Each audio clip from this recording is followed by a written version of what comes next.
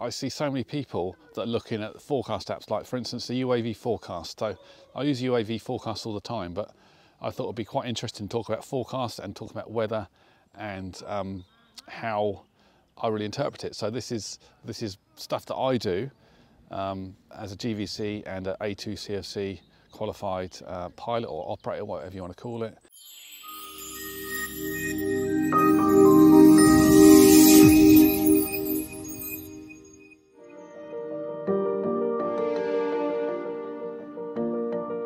You see so many posts about the UAV forecast app. Is it good to fly? Is it not good to fly? So let's go through each part of it and see what it is. So today it looks good to fly. The weather is sunny with clouds. So that's accurate. So the forecast is accurate to what it actually is. The sun is giving you the sunset time and sunrise time, which is always good information to have. Personally, I like to fly in golden hour, which is around about sunrise or sunset. That's good for a couple of reasons. Firstly, you get some really awesome photos, and secondly, there's less people about. If you want temperature, so the temperature at the moment is 5 degrees. Now, why does temperature matter? A few reasons.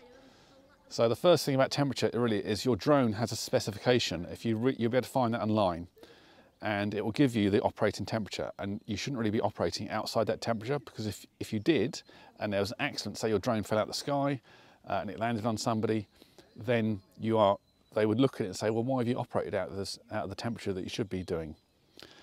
It's also not obvious necessarily for things like the Mavic Air 2 has an operating temperature down to -10. The Mavic Air 2S has an operating temperature down to 0. Now, they're the same batteries. I don't know why that is. If anybody knows why that is, please leave a thing in the comments. If it is very cold, your batteries won't operate so efficiently. So if it's very cold, the actual aircraft will be more efficient in that the air is more dense, so the propeller moving at a certain speed will get more lift, but your battery will be less efficient. So it kind of balances it out, really. If it's very cold, if it's below the operating temperature, I wouldn't fly. If it's approaching that, then certainly you'd want to put warm up the batteries if you can, so that when you fly them, they are warm. I mean, about 30 degrees is probably optimum. I think some of the DJI Enterprise drones have batteries that are pre-warming or will warm themselves, which is a really good idea. The other thing about the cold actually is that you might find it more difficult to operate. So we're standing here, it's probably about 4 or 5 degrees, there's still a bit of frost on the ground, it's about lunchtime, and my hands are getting really cold actually. My hands are quite kind of blue, and that might affect your ability to operate the drone. If you are out all day, for instance, and you are flying your drone, maybe you need to make sure that you've got enough water and enough food so that when you're actually flying it, you are switched on enough to make the right decisions. So don't try and fly if you're not feeling 100% either, and the weather can have an effect on that. Wind. Now this is probably the biggest thing that this is used for, and I use it all the time. So wind, it says it's 2 miles an hour at the moment, which seems accurate. It seems like there's actually no wind to little wind. So this is wind I've got here on the ground. The other thing this will do, it'll give you wind at altitude, or the forecast wind at altitude. So I'm going to go up to 400 foot. It says it's 3 miles an hour at 400 foot. That's perfect. You can't obviously measure the wind at 400 foot, but you could measure it at ground level. I've got a wind meter. If your wind speed at ground level is the same as what it says on the app or less, the chances are that maybe at 400 foot, it'll also be the same or less. Wind gusts. So again, you've got the option to have this at 400 foot. I think actually it might be a paid option, because I think you can do it, it's free and they don't give you that option. But it's worth just checking what height, it's worth checking what the gust could potentially be. If you're concerned about wind, fly into the direction of the wind. So if I feel like the wind is coming, I don't know where it's coming from actually, say it's coming from this direction. If it's blowing this way, you can fly up and fly in that direction. So at least you know that if your drone does get blown, it's going to be blown towards you, rather than if you've flown it over that way and flown it out and you can't get back through the wind to land. Other thing to think about wind and flying drones is that it's generally windier higher up. So if you've flown up to 120 meters or 400 foot and it's very windy, it's getting blown away, the first thing to do really is reduce altitude.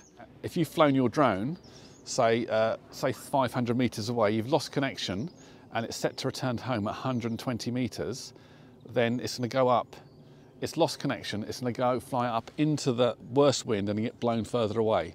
And all it's going to try and do is just fight back through the wind, and it's never going to happen. It's always going to end up flying away. You're never going to see your drone again. So that's wind. Wind direction, well, it's just useful to know. It doesn't really actually change anything.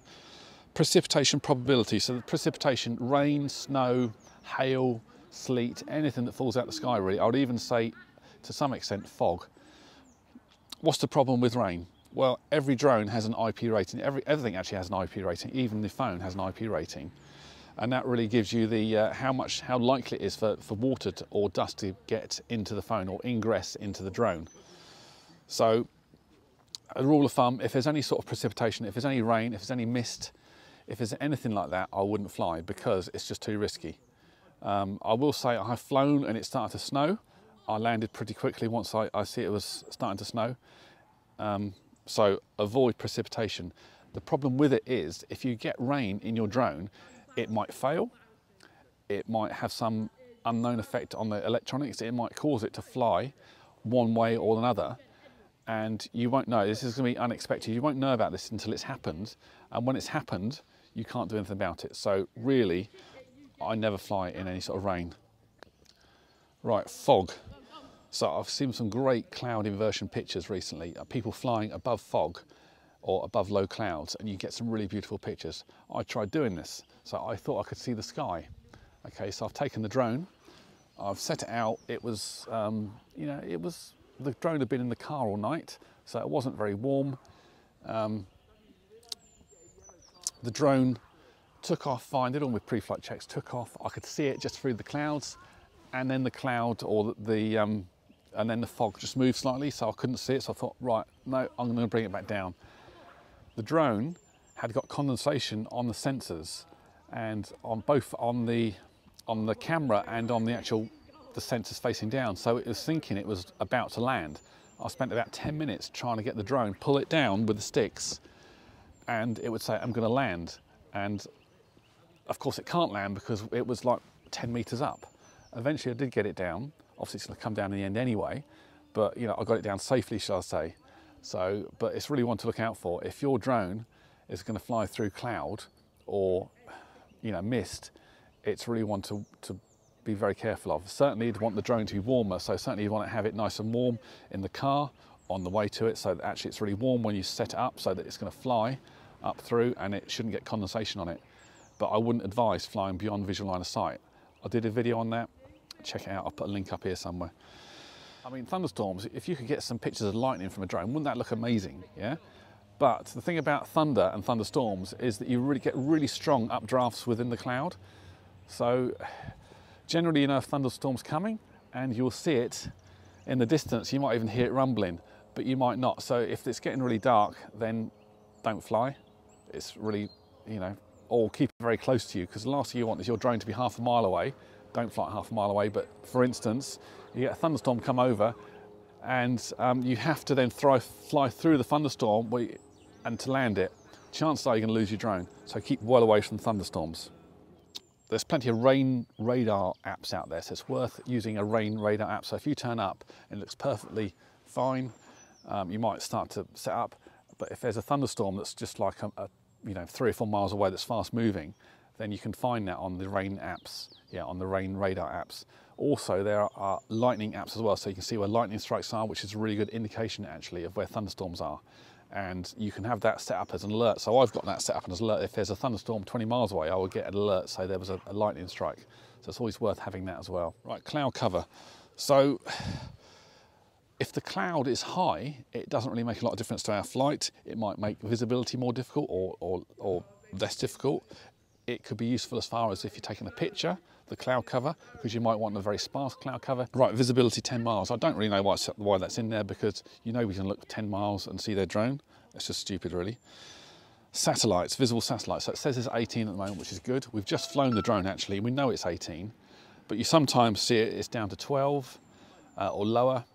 And really you can change that how many you want it to have. The thing about satellites, if you put your drone down, it can't find enough satellites, it won't fly. Well, it'll fly in Atti mode actually, and that's a bit, it's not like you can't fly, but it's more difficult. There will be no GPS necessarily. So watch out for that.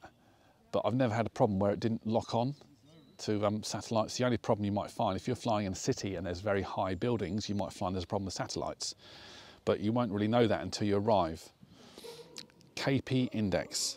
So no, it's not about the nuts or the crisps. KP, I believe, actually is the likelihood of like electromagnetic storm or solar flares.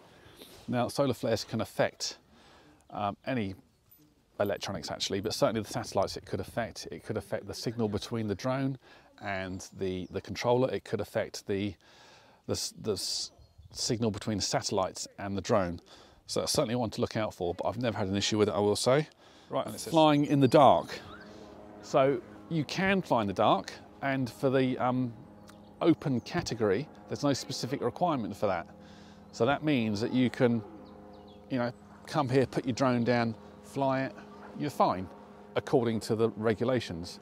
If you're flying commercially, it suggests a few other things. So it includes a strobe light, it includes doing like an on-site survey in the light, it includes light in the landing area. There's a few other bits. I'll put the actual information to it for the CAP 722 in the description here. But I would suggest it's probably worth doing all those things. If you're going to fly in the dark, I would look at what it recommends for commercial flights and look at doing some of those things, because the visibility, obviously you need to be able to see the drone, so there's a bit more of an issue. You need to be able to see where it's landing, and with something like the Mini, it's got no sensors on it. With something like the Air 2, it has sensors, but they won't work necessarily in the dark. You can do it, it's just need to be extra careful. So in summary, really, the UAV forecast app is very good, but it is just a forecast. So look at it, and you know, if it's very windy, you can test it. If it's raining, you'll know if it's raining or not. So you need to use it as a forecast and not as a hard and fast fly, don't fly.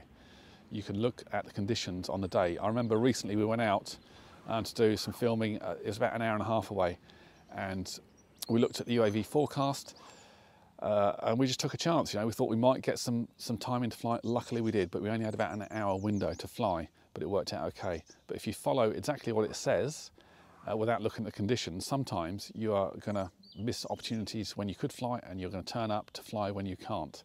So just remember, it's a forecast app, not a observations app. There are a list actually of local airports, and often they'll have observations, so you can see not just what the forecast is, but what it's actually doing at the time.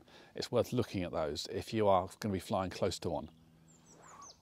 Obviously you wouldn't fly close to an airport, but if you're flying 10 miles away from an airport, you'll know what the local observations are, like the cloud, where it is, and things like that.